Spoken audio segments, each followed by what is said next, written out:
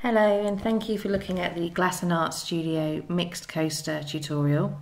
My name's Katie Hinder, glass artist and tutor.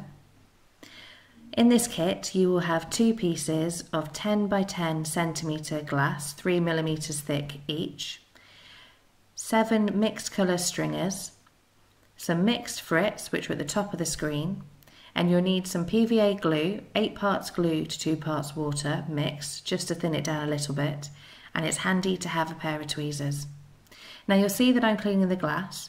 It's important to remember before you begin that it is glass and the edges are sharp, so as you're cleaning and working with it, don't run your fingers down the edge, and if you're under 16, get the help of an adult.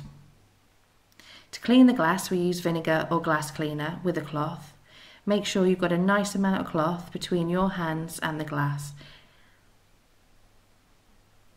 I'm working my way around the edges, cleaning the front and the back. Now you'll see that there's a smooth and a rough side to the glass.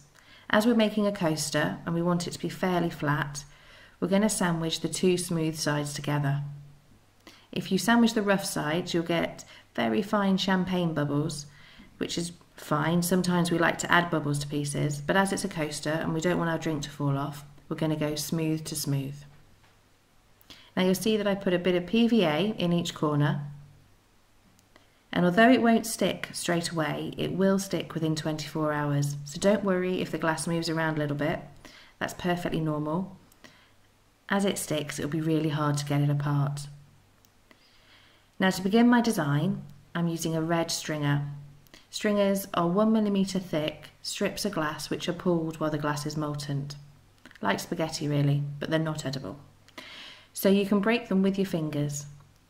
I measured the stringer on the glass and broke it, applied a little bit of PVA, and I'm now sticking it down. Stringers can move, so just give it a little nudge if it does.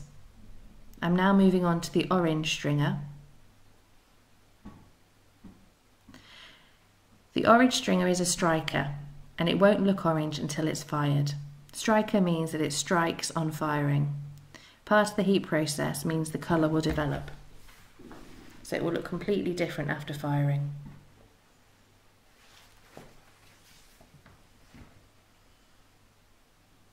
You can gently move the stringers around with your fingers, or if you wanted to, you could use the tweezers. I'm now moving on to a yellow opaque stringer, again 1 mil, and I think I've sped things up a little bit now. Yep, there we go.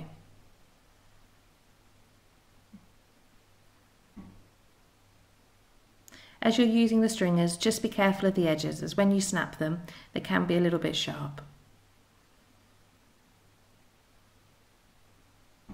And moving on to the spring green.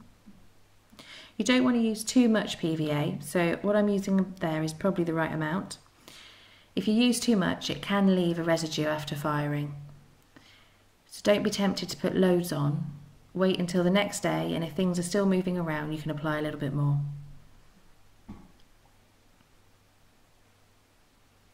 We're using Bullseye Glass Fusible, which is a range of glass which is made in the US. I've used Bullseye Glass for the last 10 years.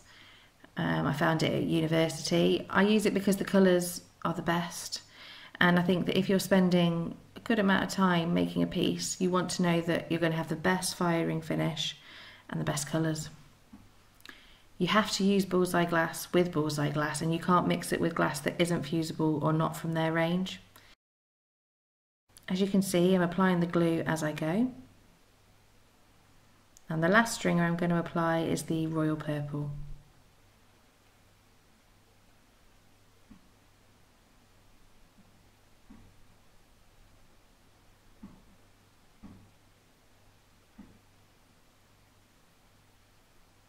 Now I'm starting to use the frits.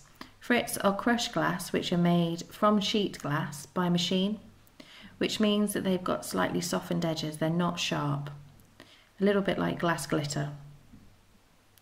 So although they look pretty, they're definitely not edible.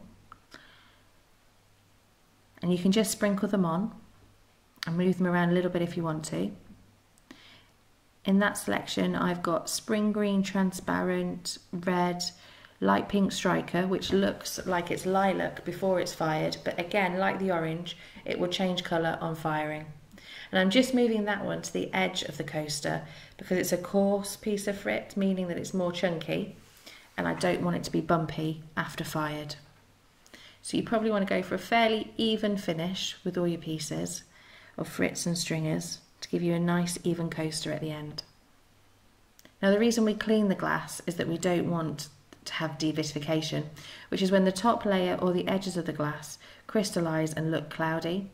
So when you're cleaning, you're removing all the grease and anything from the manufacturing process that is still on there. And there we go.